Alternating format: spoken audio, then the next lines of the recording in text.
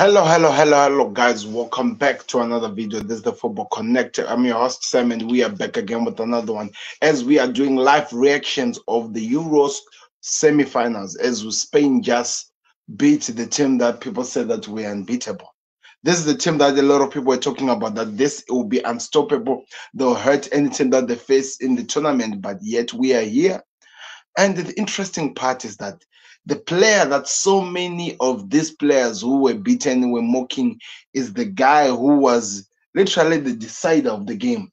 And that for me is really what speciality is all about. Because Lamine Yamal, this kid, is really literally trying to rewrite history. We talk about this young wonder kids who have come up and proven that they are so much special and they've done so much in terms of what they've done, what they've achieved, and so much of what they're actually going to do. And this kid comes out of nowhere. But what he's doing, people, it's not about exactly what you're seeing, but what he's doing and how much this kid is really turning football into something else. Because I think we can talk about what Pele did coming out as a 17-year-old, so much of what he achieves and exactly how far he went on as a player. But we have to come back and look at this. Yamal is still 16. And of course, I get it that today is his last game as a 16-year-old. When he will be playing the next game on Sunday, he will actually be a 17-year-old. I think it's actually going to be on his birthday. As a 16-year-old, I'm just going to read something to you, and I think maybe you learn to at least appreciate how much this kid is amazing, because what I'm seeing, it's out of this world, and you have to respect it, because it's never been done, to be honest. When I tell you, it has never been done. Look at this.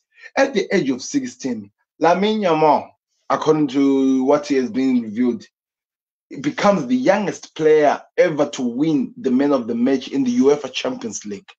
UEFA Champions League, or even UEFA Euro 2024. He is the first player to actually do this. The youngest player to ever score in the Euros. The youngest player to ever assist in a Euro. By the way, he has 3 assists of this. He is the youngest player to ever feature in a Euro tournament, of course. The youngest player to ever feature in an El Clasico. The youngest player to ever score in La Liga game. The youngest player to ever assist in a Barca t-shirt. The youngest player in Barcelona history to reach 50 unofficial games, and the youngest player to ever feature in UEFA Champions League knockout games. The youngest player to ever score a brace in La Liga history, and the youngest player to reach into getting the Golden Boy or award or whatever that's going to happen. But look at the history that this young kid is making at this age. Look at how much he is an inspiration to what he's actually achieving. Because people, you take this for granted. This is football. He was playing today, and the guy who was behind him is older than his father. Can you actually believe it? That the guy who was playing, Jesus Navas, is older than Yamal's father, and he's coming in and he's taking this tournament by storm. He doesn't care what people are going to talk about. He doesn't care what Rabiot are saying before the tournaments. He's here to prove what he's capable of doing. And today he was calling a meek out of this game. He was like, speak now. I want you here. You were talking about me. You were saying that I have to play outside of my skin, and I did it. What are you going to say? Speak now, because what he's actually doing, what he's actually achieving, it's out of this world. And I just have to give some respect to the Spanish team, because I said, if you heard me in the last video that I made, if you have been following on the Connect, I do put some videos on this Facebook channel, but I said that I believe Spain has to go to the final. Firstly, to save football, because imagine a final of, for example, let's say England beat Netherlands. Imagine the final of England versus France. Imagine, because to be honest, we all can be honest here. France have not been that good in this tournament. Since they've been in this tournament, they've really not been that good. And I'm just happy that at least as a football fan, I can be hopeful for an actually good final in the Euros and actually enjoy so much of what has been happening in the Euros, because Man, it's really looking like it's going to be exciting to see how far we go with this tournament. But let's talk about Spain, and I'll talk about France as we go forward. Let's talk about Spain. To have the confidence of trusting football into this youngster, Nick Williams on the other side and Yamal on the other side, a manager coming out in a tournament and actually having the faith and believe that these kids can play against France. And France, we're talking about a team that has been almost in most of the finals that we've gone. Last World Cup final, last World Cup final, they won it as well. They win the Euros. I think they finished in the quarterfinals, or if I'm not mistaken, they even went to the finals. This is a team that has done it all. This is a team with a Kylian Mbappe. This is a team that people believe that they have the best players. They talk about golden generation, and you can't go further than looking at this France team, because we are talking about the likes of Dembele, talking about somebody like Tchouameni, Camavinga, and N'Golo Kante, a guy who was never beaten in a French shirt. Today lost for the first time. He is in this team. This is a dangerous team. They are good. And Antoine Griezmann, they have achieved so much. And they can still keep going further because they are that good. They believe in themselves and they know that they can hurt any team. Yet the manager of Spain was like, no, Yamal, 16-year-old, you're going to be on the right side. And Nico Williams, you're going to be on the left side. You guys are going to work to stretch and use your skills and what you can do and show these guys how you play football. Because also, even though we talk so much about this, one thing that I saw from today, remember they didn't have Cavaja, who was given a red card in the last game. They're also missing one of the main defenders who was playing because he got a yellow card, so it means he was suspended for this game. I'm trying to remember his name. The one who has been playing next to this guy. And the fact that they were working for each other. They were literally like each other's keepers. It reminded me a bit of what Real Madrid always do under Ancelotti, that they know that even when they're not really good, even though they're not really perfect, they will fight, they will live, they will sweat blood and tears in the game, and they will leave it all on the pitch. That's today what I saw from the Spain, especially on the defense side. Because this defense, they knew that if they were just okay, if they just work so hard to stop this France team from hurting them when they attack, the rest will be sorted out, because they have that belief of trusting the youngsters in the upfront. And I'm going to highlight something that I think we talked about it, and so many people don't look at it. When we were looking at Kobe Mino, and people were complaining that Pickford seems like doesn't have trust in the player. So many times, rather than to pass to Kobe Mino, he either maybe prefer to hit it long or maybe kick it to Kyle Walker. It's most of the times he loses the ball and stuff like that. I'm looking at this Spain team, and the goalkeeper, sometimes when he holds the ball, when he sees that of course, Rodri is under pressure on the players in the middle, he actually locates and passes to Lamine Yamal.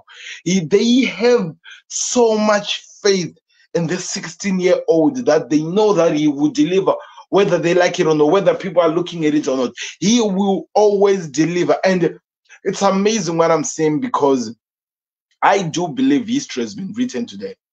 I do believe with the performance we saw, it's not only the history of a young kid coming out and showing so many players that it doesn't matter what age you are, if you are good, and if you trust yourself, you can shine at any tournament. And that's what Lamine Yamal did. And even though today I felt like Koundés was winning the better of Nico Williams, Williams has really been actually one of the best players in this tournament as well.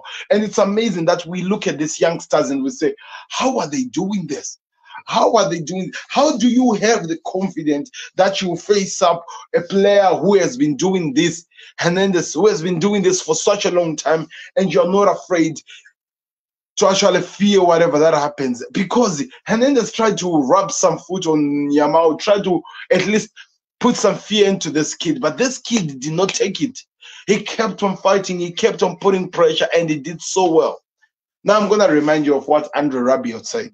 Rabiot came out and he was like, for Spain to go further, Yamal has to play outside of his skin, because France will not make it easy for him. And At the end of the game, Yamal came and he was like on the camera, speak now, speak now. Imagine a 16-year-old having that belief that I know how to handle myself. I present myself and I'm gonna win this game. I'm gonna show these people this is my last game as a 16-year-old. Of course, I need to leave something. I need to make a mark which has never been made. I will score one of the worldy goals. I'll score one of the goals that are in contention of being goals of the tournament. I'll make that goalkeeper who so many people say that is unbreakable. I'll score him. And I'm going to make sure that I wake my feet off, come back to defend, to help my team in defense. I saw him running around and holding a grown-ass man who was trying to score, holding him and believing that he will stop it because he believed in himself. That's what this team that we've seen, that's what this Spanish team are good at.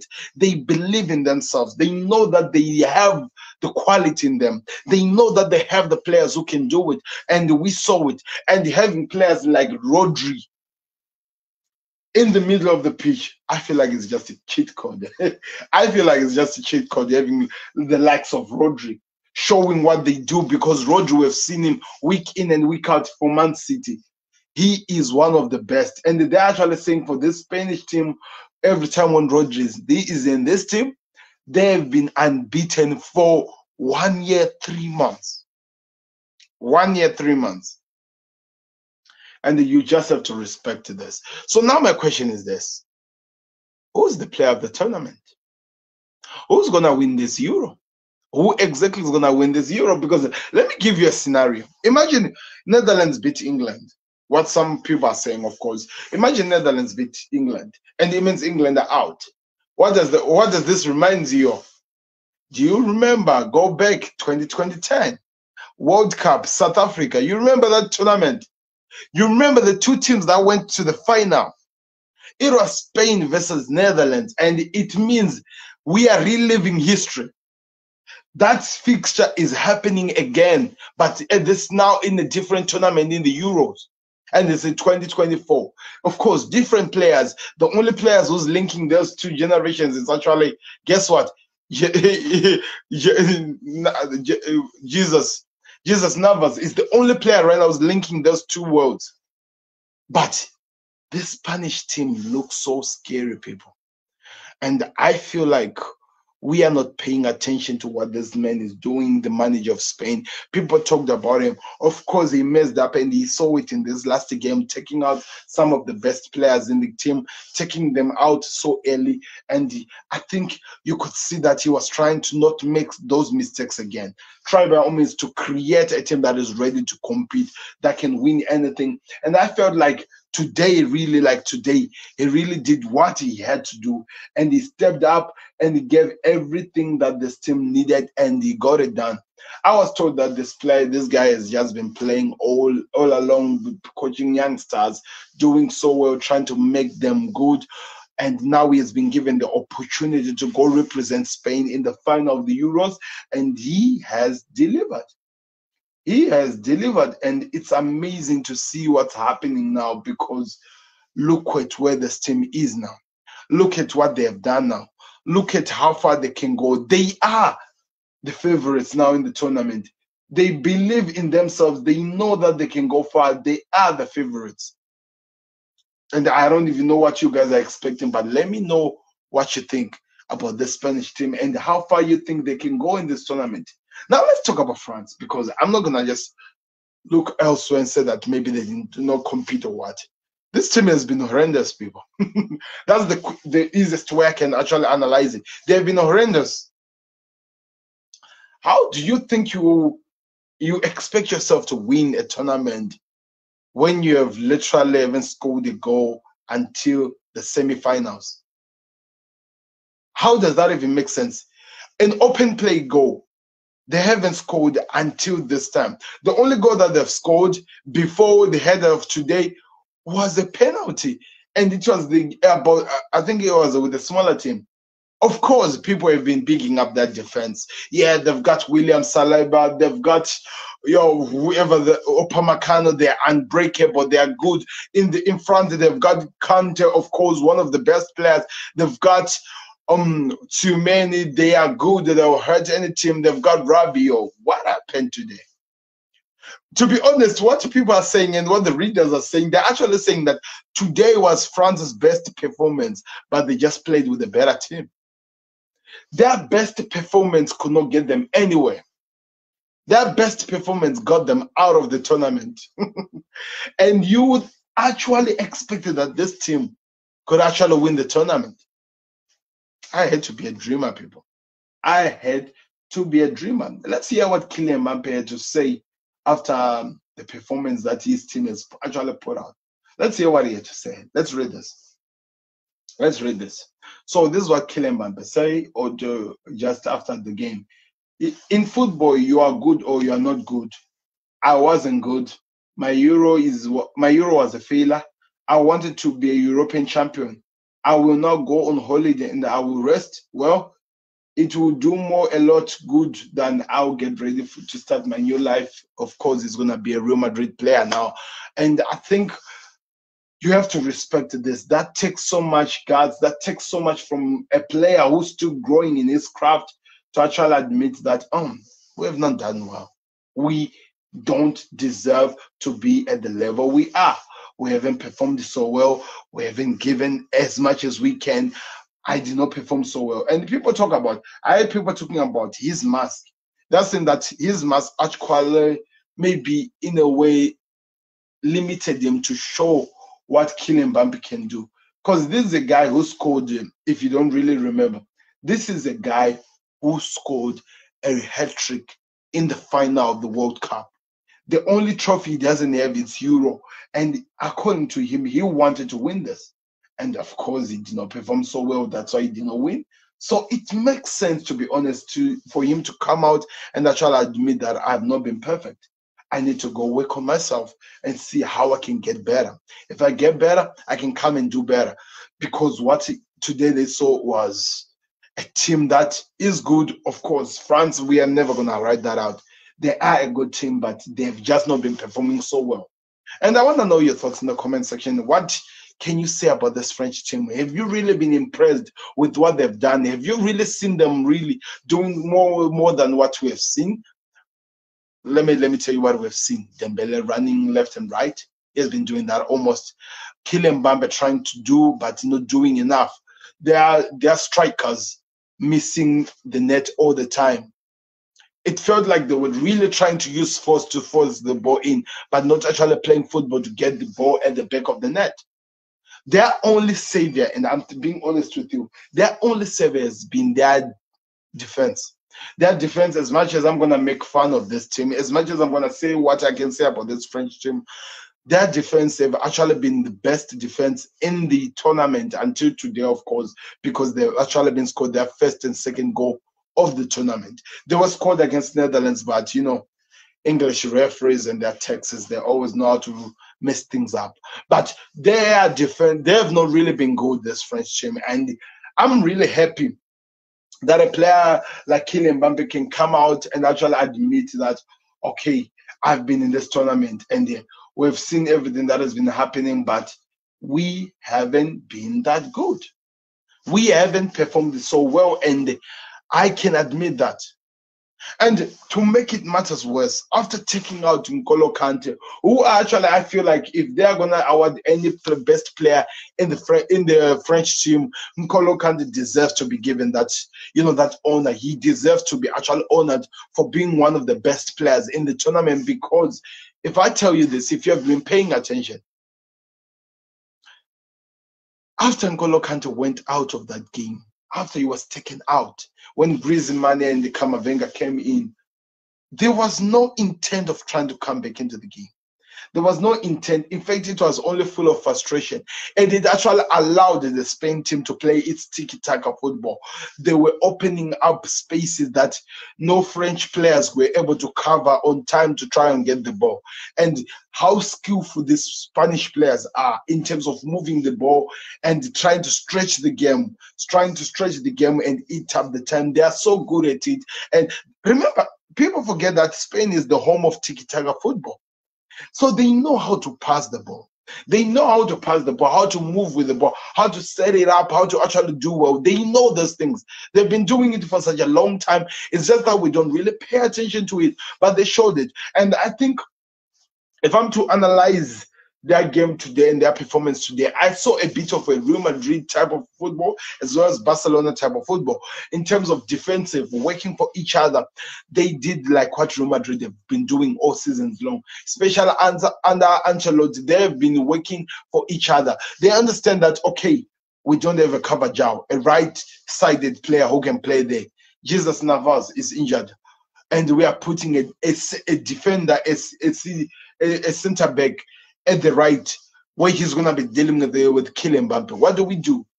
Every single time when Kylian Mbappe has the ball, Rodri was dropping in, Yamal was dropping in, making sure that they protect that right side.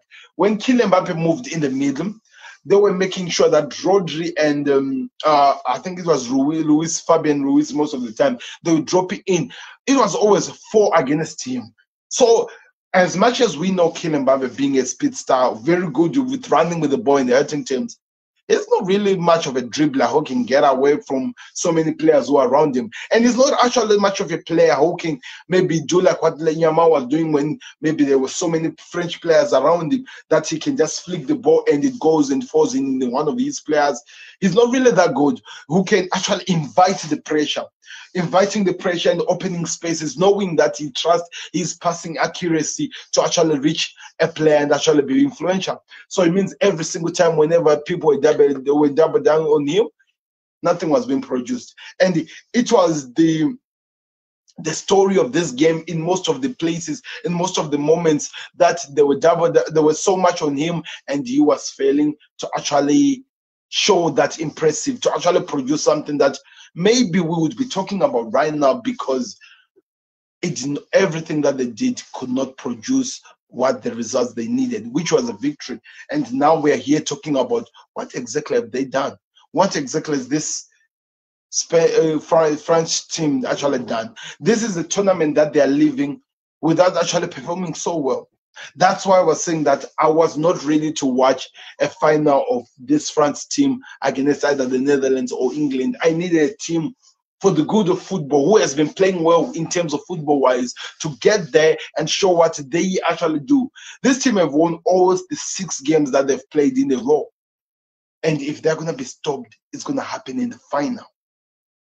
Who do you think has the audacity to beat this Spanish team? Look at the tournament as a whole. Look at the team that are left, and at the moment still 3, because another team is going to be eliminated. It's going to be taken out. Oh, it's already today because it's already morning my time. Who exactly do you think is the team that can take the Spanish team out? I want you guys to be honest. Look at what you're seeing. Look at what you're seeing. Looking at the game, who has the power to actually stop the Spanish team? Because as I'm looking at it, I don't see anyone. As I'm looking at it, I don't see anyone who can actually be that influential. And it's just the truth of the game, people. It's just the truth of the game. They've got so good players. Rodri, a player who can do so much alone. I think the era of Rodri, it was never tested with the like of N'Golo Kante being active in the way he was today. And because you have to understand, so many people talks about maybe Rodri saved that there are so many City players around him, so it's easier for him to actually be able to play football and to do well. But today I felt like he was alone. He was left out there. And somehow he proved that he's that good. Knowing how his young players are moving, knowing where to put the places, looking at the places where the spaces is, getting the ball, holding it, and setting up for the strikers to attack. That's what a DM is. In fact, a perfect DM. Now, which led me into my next thing. If Spain win the tournament, does Rodri deserve the Ballon d'Or? Does Rodri deserve the Ballon d'Or? Because look at it. There's no longer Lionel Messi, of course, we get that. But look at it. Jude Bellingham, it was a contender. But what has he been doing?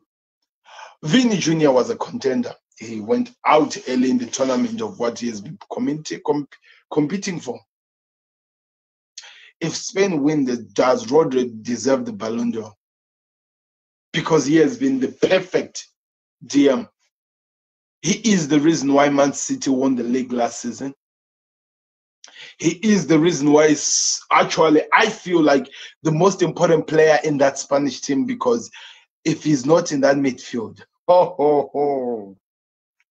don't even want to think about it.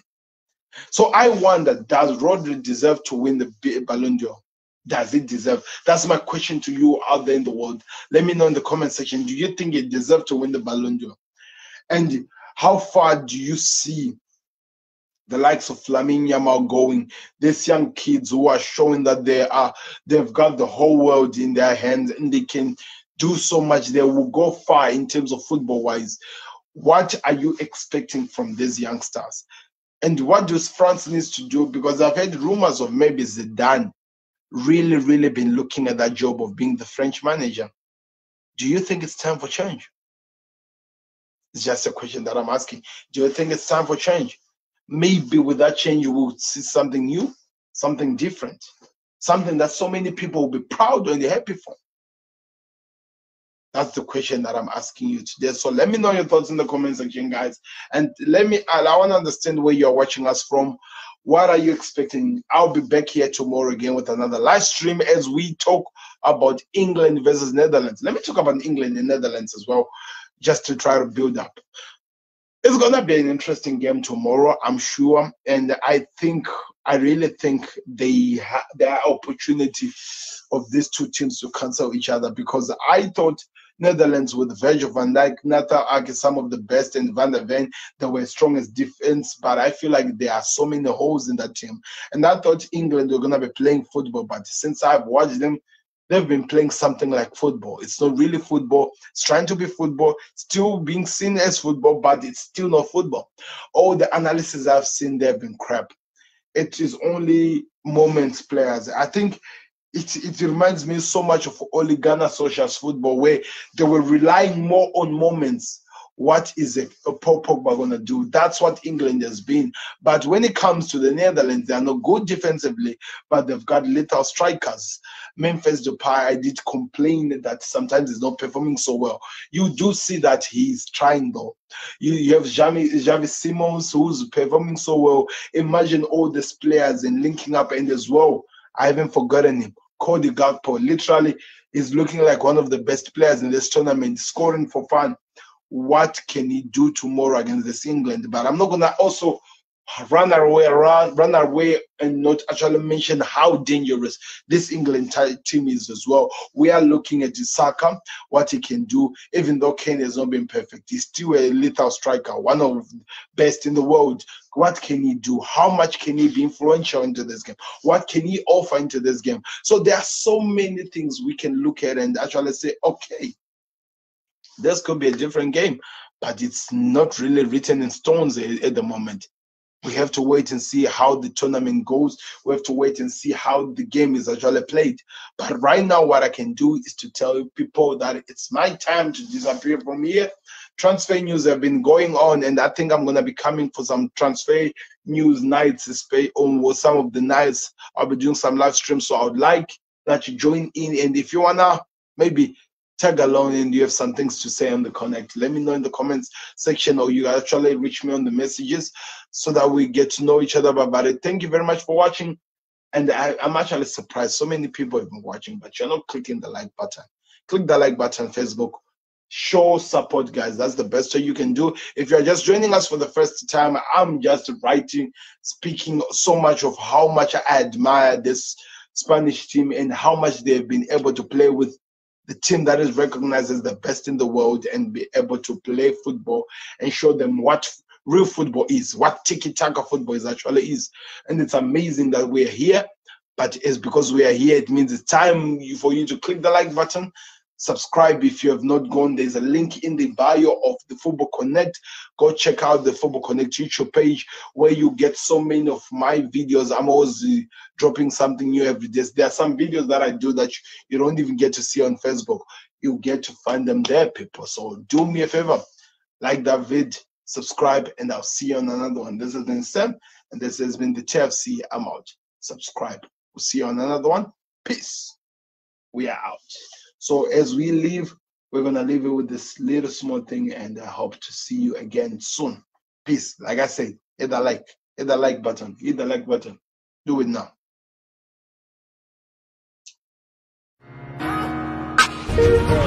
Beats the goalkeeper. You're just lost for words. He is just brilliant. Georgie Best,